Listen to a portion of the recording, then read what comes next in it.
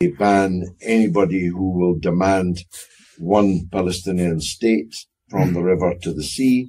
The point that you make about the Palestine movement, I entirely concur with.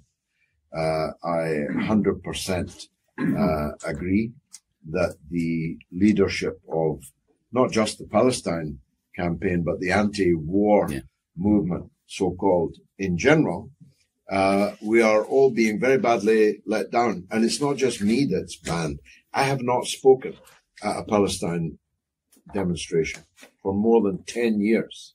And I don't go on them because it will cause problems. It caused problems in Birmingham, if you recall. We had all kinds of people demanding that I be put on the platform, and it becomes a distraction from the issue, and we ultimately can get blamed for that. So I don't go on the demonstrations because I'm banned from speaking at them. But so is Loki. Imagine. So is Chris Williamson. Imagine.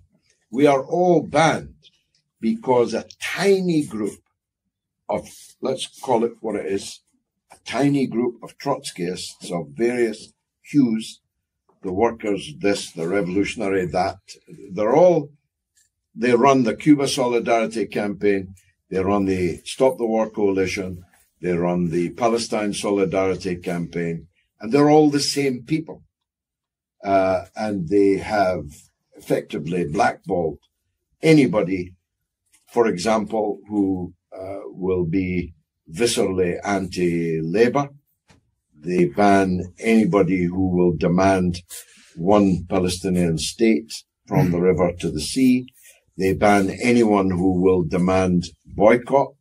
They're against the boycott because it leads to accusations of anti-Semitism, they say, and so on. So I'm entirely with you on that. How to tackle it, I'm not sure.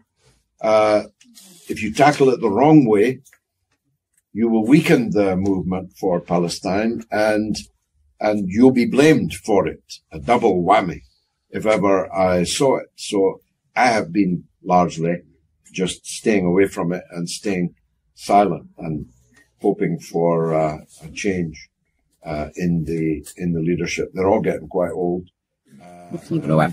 They may be supplanted at some point. I thought you were going to say, I'm glad you didn't, that we should all join these organizations and take them over.